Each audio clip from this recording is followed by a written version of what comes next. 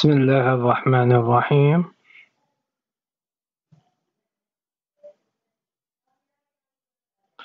الحمد لله والصلاة والسلام على رسول الله وعلى آله وصحبه وسلم أجمعين. اللهم انفعني بما علمتني وعلمني بما ينفعني وزدني علما إنك العليم الحكيم. My topic today is about renal calculi ultrasound, how to diagnose by ultrasound, and what are the pitfalls in diagnosis of renal stones. Here, this is a sagittal view of the kidney showing hyperechoic foci with posterior shadowing. And these are stones, renal stones. As we said, and the renal calculi seen as echogenic areas with sharp distal acoustic shadowing. Sometimes small renal calculi may be difficult to detect if they have weak posterior acoustic shadowing.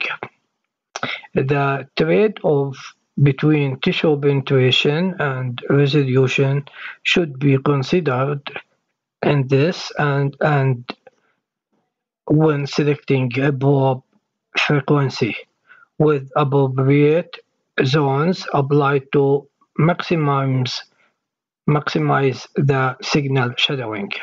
Harmonic imaging should be also routinely used, particularly in the obese patient.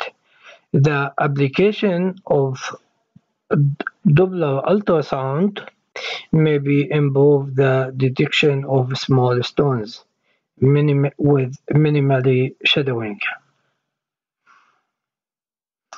Most urinary tract stones, about 83%, show color and Doppler sonographic twinkling artifacts.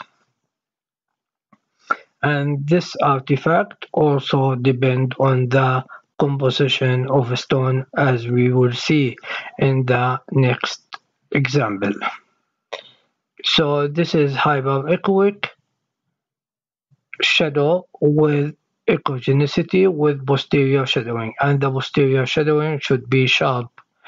And if we compare it with shadowing from the gas, we'll call it dirty shadowing.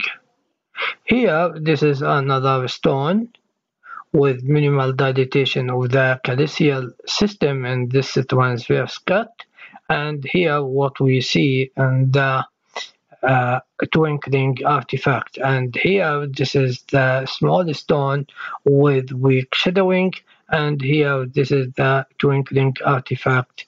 Help us in detecting that stone. So the twinkling artifact, it is, as we said, it is good indicator for helping us to detect a stone, especially the small stone and weak shadowing. What are the entities that mimic the renal calculi? Intrarenal gas, and as we said, the gas will give us dirty shadowing. Renal artery calcification, and also calcified sloughed papillae, and calcified transitional cell tumor, and alkaline encrusted bilitis, and encrusted calcification of ureteric stent. Also, ureteric stent in the pelvis or in the calyceal system can give shadowing, but we see it on its in its length as a tubular structure. And also the hydronephrosis will help us to see the back pressure effect of the stone in the during the ultrasound. Thank you for listening and hoping to see you soon in another talk.